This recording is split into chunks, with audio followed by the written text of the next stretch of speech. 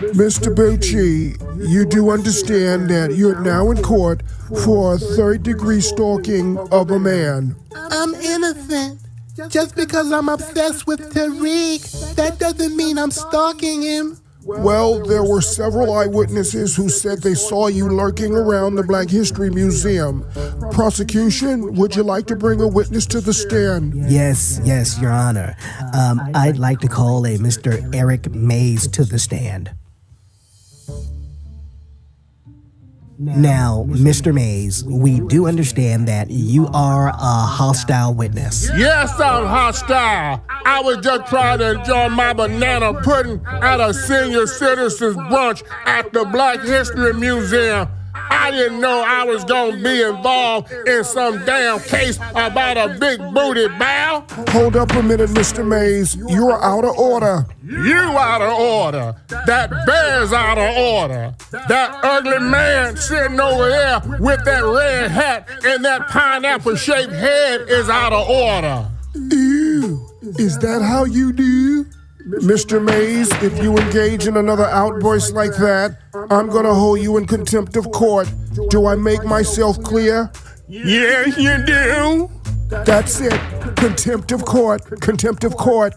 Prosecutor, you want to bring on your next witness, please? Yes, Your Honor. The next witness is Hollywood actor Morgan Freeman, who happened to be at the senior citizens brunch at the museum where Mr. Boochie is accused of stalking.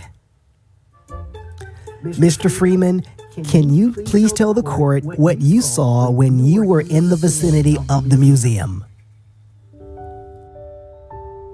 It was a dark and dreary night as I temporarily stepped out of the museum to go to my vehicle to retrieve a bottle of hot sauce for my chitlins. I briefly came around the corner to the image of a bear with the widest hips I'd ever seen. It was a heavy-set bear. It was a sassy bear. It was a musty bear. And the scent from that bear penetrated my nostrils like the scent of mint julep tea at the crack of dawn on a warm Mississippi morning. But in this case, it wasn't the crack of dawn. It was the crack of that bear's ass that I was smelling. Objection, Your Honor. This is just a bunch of babble and hearsay. Objection sustained. My client is not a stalker. He simply has a man crush. He was born with a chemical imbalance that makes him attracted to men. That is why he's built like a hermaphrodite. As you know, California just passed a new non-binary law that allows men to pursue their fantasies without any judgment.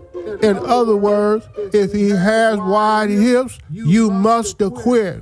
Well, based on these new non-binary laws and this other information, I'm going to have to dismiss the case. Case dismissed.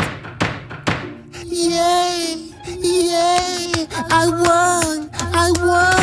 Order in the court. Order in the court. Now, Mr. Boochie, if you continue to bussy pop in the court, I'm going to have to hold you in contempt.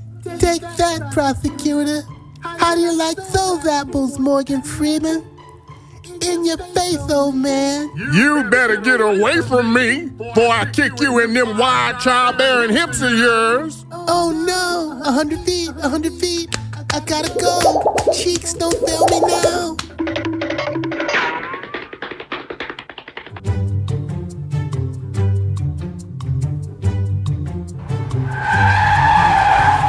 Hey, Boochie, get in the vehicle. We need to talk.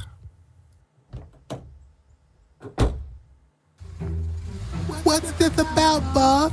Well, Boochie, I had to pick you up here because we dodged a bullet with this court case you just had.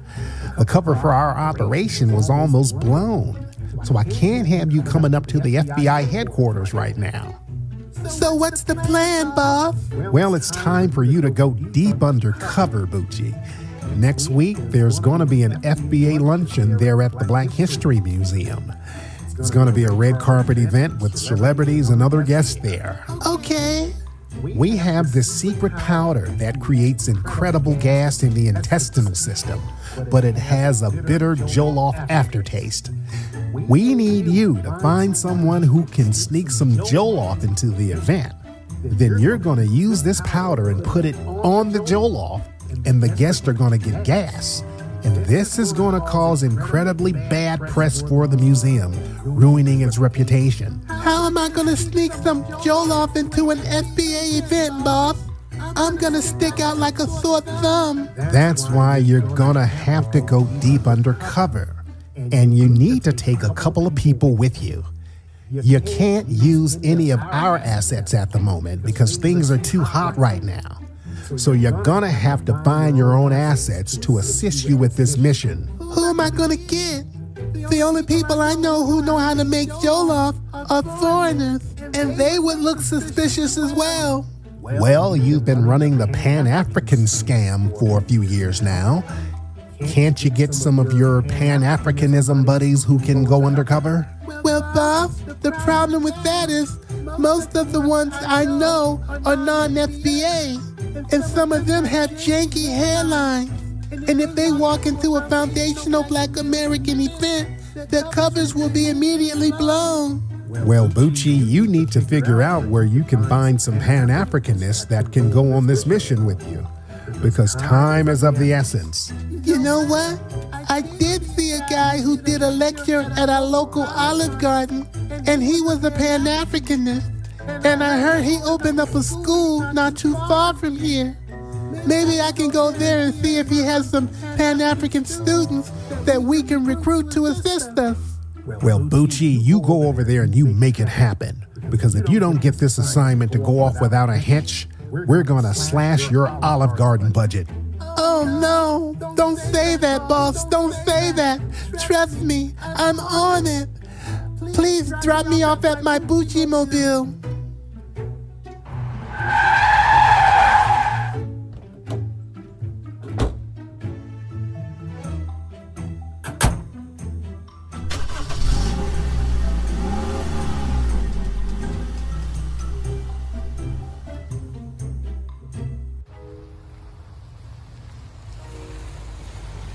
This area looks kind of weird. I hope I'm in the right spot.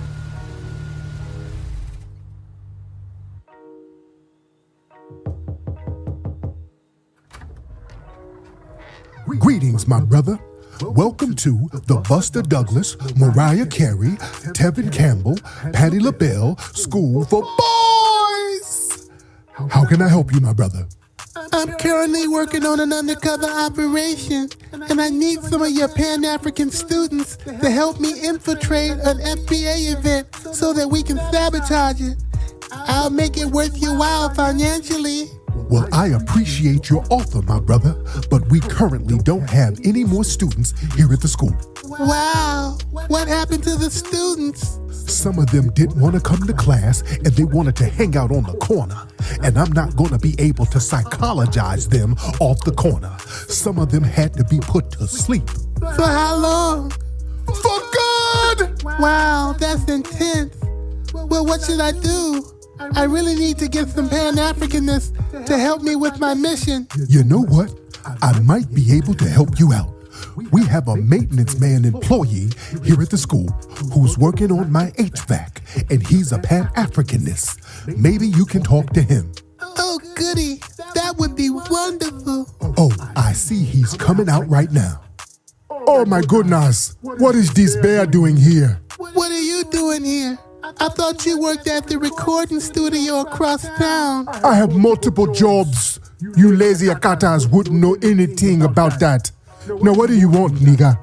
I need help going on a secret undercover mission infiltrating an FBA event at the Black History Museum. How am I going to do that?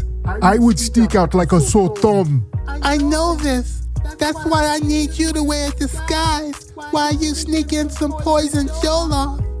If you help me out with this mission, I can get the FBI to help you get your green card. If I do this, I'm going to need a third wingman to act as a distraction. Can I bring my cousin who's visiting me to go along with us on this mission? Yes, you can bring them, but you guys have to cover your hairlines so that you can blend in. I know what to do, nigga. I don't need you to tell us how to whack. So you and your cousin meet me at the museum this Saturday night. I'll reach out to you tomorrow so we can plan this out more. This is good, my brother, and I am glad that I've been able to assist you. Now, since I've helped you out, here's how you can repay me. Now, you are big and husky, and you look like you eat grits. I love grits. Then send me your grit money. All the thousands of dollars you spend on getting fat eating all those grits, send me your grit money for the school. Why should I do that? How dare you question the woke walrus? I'm Big Papa. Do you know who you are in the presence of? I'm not really sure, no. Well, I'm a descendant of Jesse Owens. I'm a descendant of Winnie Mandela. I'm a descendant of Cisco from Drew Hill. Okay, I got it. Well, good luck on your school walk, Walrus.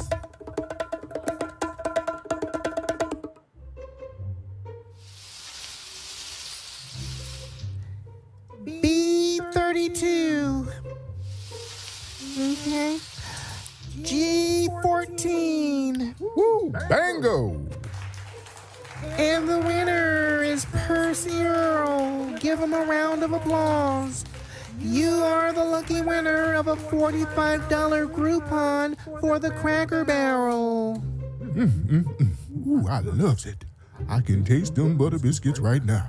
Now, the next prize for the next game will be some complimentary tickets to an FBA event at the Black History Museum, where there's going to be a meet and greet with the legendary group The Whispers.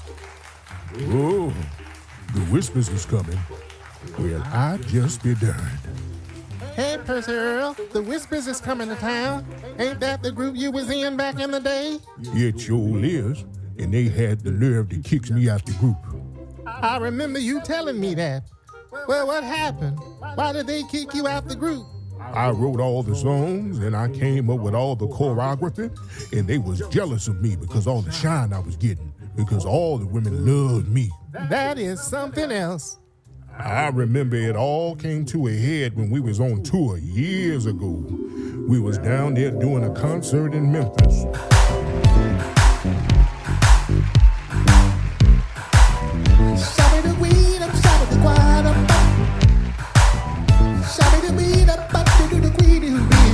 Memphis, make some noise! Ooh, it's a whole heap of fine women in here tonight, and y'all sure enough look good. Is y'all ready to party with Percy Earl tonight? Is y'all ready to party? Let me hear you say Percy Earl. Percy Earl. Say Percy Earl. Percy Earl. Say Percy Earl. Percy Earl. Say Percy Earl.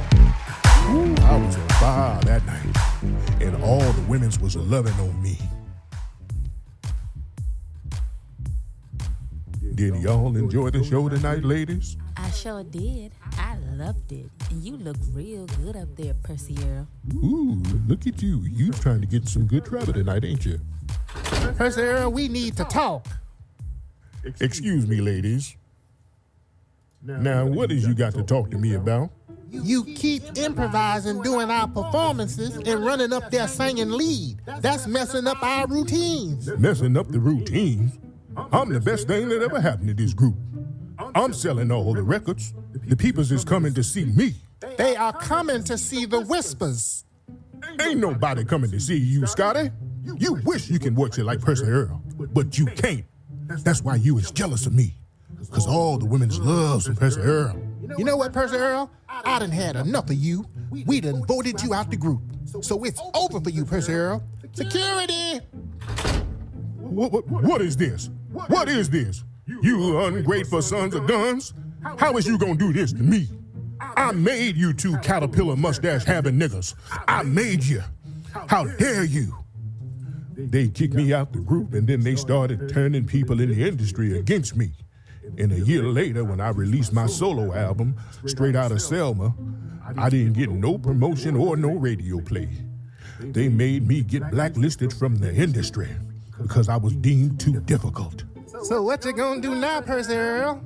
I was gonna go to that FBA event at the museum and gives them a piece of my mind, because the day of reckoning is here.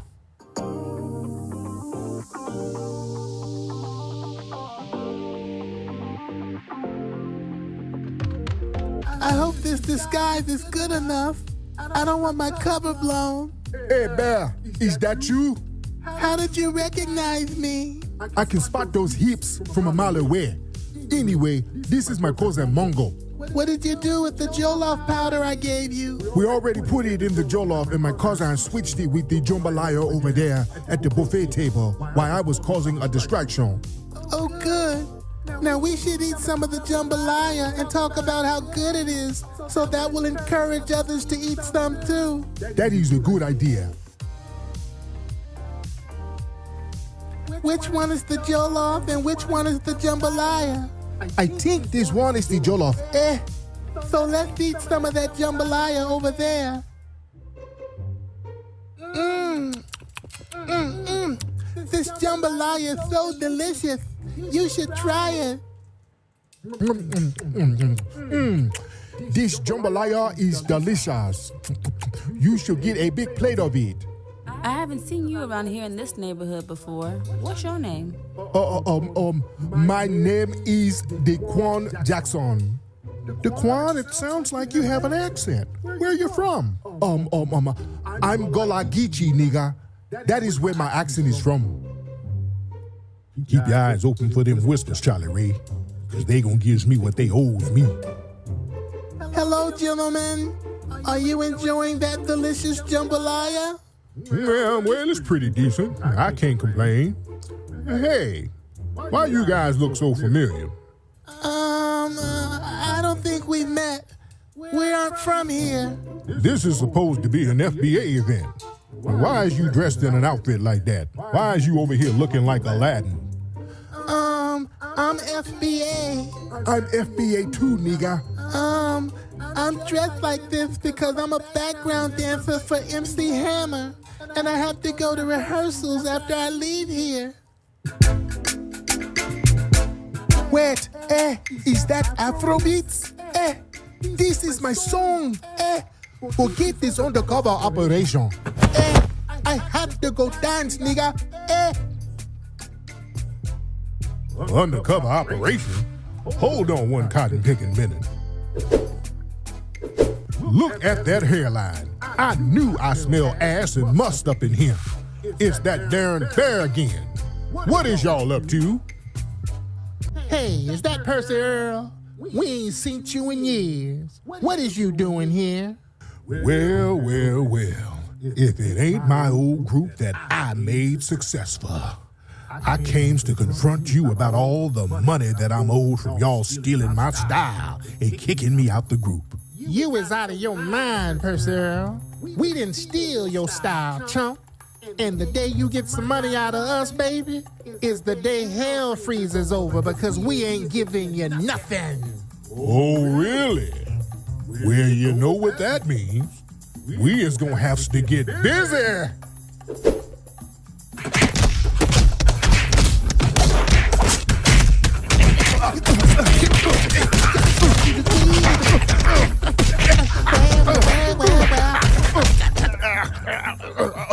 Get your ass off me, Walter.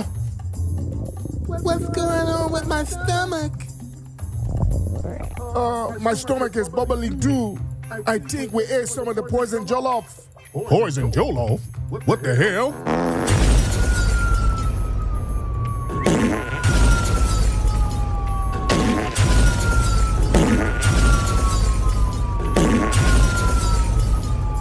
It ain't over, Bear. It is not over. And when I gets out of the VA hospital after this fall and I sees you again, it is gonna be hell to pay. Hell to pay here.